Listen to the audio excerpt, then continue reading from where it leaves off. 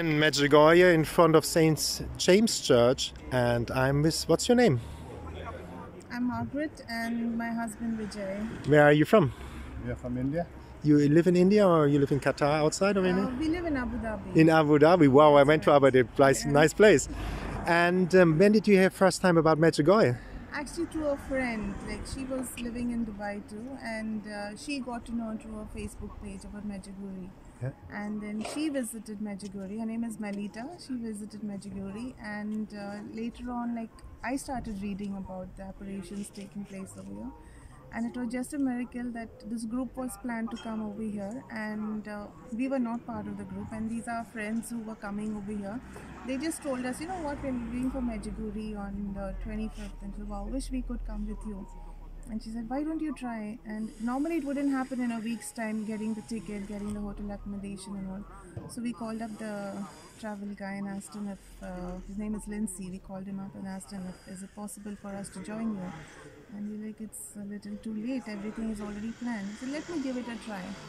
And he was not getting leave, and we were not getting air tickets. And then he called up and said, you know what, air tickets are available at a little extra charge. He got leave at the same time, we got the air tickets, and in a week's time we came here. So that was like a calling, we never expected to be here. And miracles that worked here, I'll say, is like he cannot walk very fast, he cannot climb stairs. He has gone to Apparition Hill and come down. He has gone to Cross Mountain and come. He has an ACL in his right knee, so it makes it difficult for him to walk a lot. But he has climbed yesterday. We went to the Cross Mountain and came down, and he's absolutely fine. We never expected he would do it. In fact, he kept saying, no, I'm not coming. I'll stay in the room. You carry on. I'll not be able to climb up. And when we reached there, he said, okay, I'll give it a try. And we actually went up and we came. And it was such a mesmerizing experience for us. We really, really enjoyed ourselves. We thank Mother Mary for bringing us to Medjugorje. It is like, you know, I can't express the feeling that we are having right now. In fact, she did come in my dream before coming for this trip too. And what did she say in the dream? I spoke to Father Leone about it the day before. The dream was, it was on early morning. I woke up and I was smiling at myself, and I like, the dream was that I'm standing in front of the statue of Mother Mary and praying to her. And actually I'm not standing in front of her, I'm standing diagonally behind her.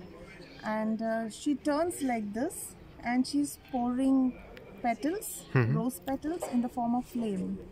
She's pouring it on me like this, and Vijay standing behind me is telling me, move ahead, you can hold it in your hand. So I move ahead, and she's pouring those petals like flame in my hand, like, you know, and it was such a beautiful feeling at that moment. Then I met Father Leone day before, and I told him my dream, and he's like, Mother Mary is blessing you.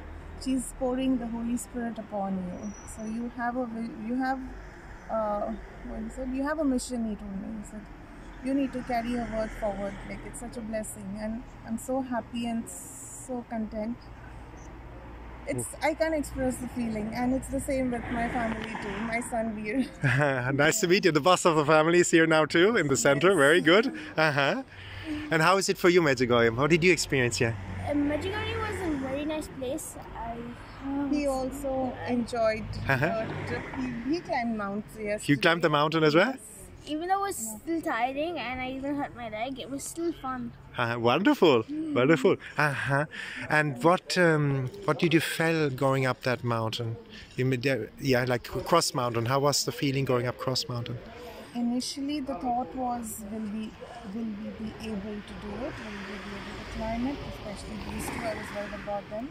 But as we went higher, like, you know, the first station, the second station, we were like, no, we can do it. We're coming here for Jesus, we're coming here for Mother Mary, and they are going to take us up safe and sound, you know.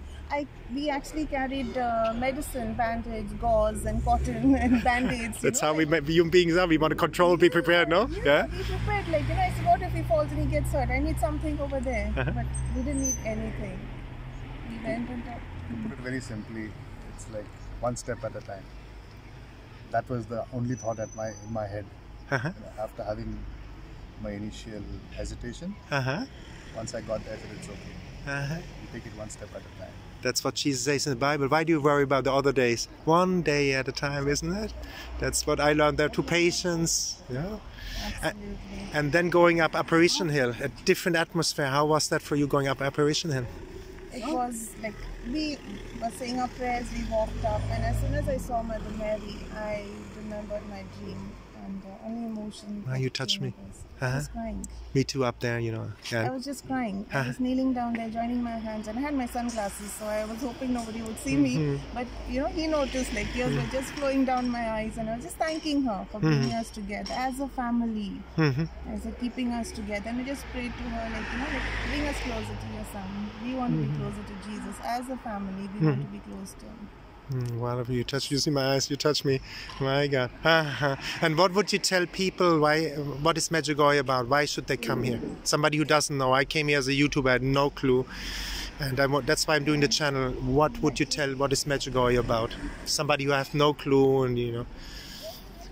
That's actually difficult to put into words because the way I feel it is, unless you're called, unless that thing is there's no, whatever else the world may tell you, anybody may tell you, unless the calling comes from within. I will not be able to convince anybody else. Yeah. That's very simple. You know, that's how they say here, you only come by invitation of her here to that place. If not, you will never. That's what happened to me. Yeah. I would not be able to say anything further than that.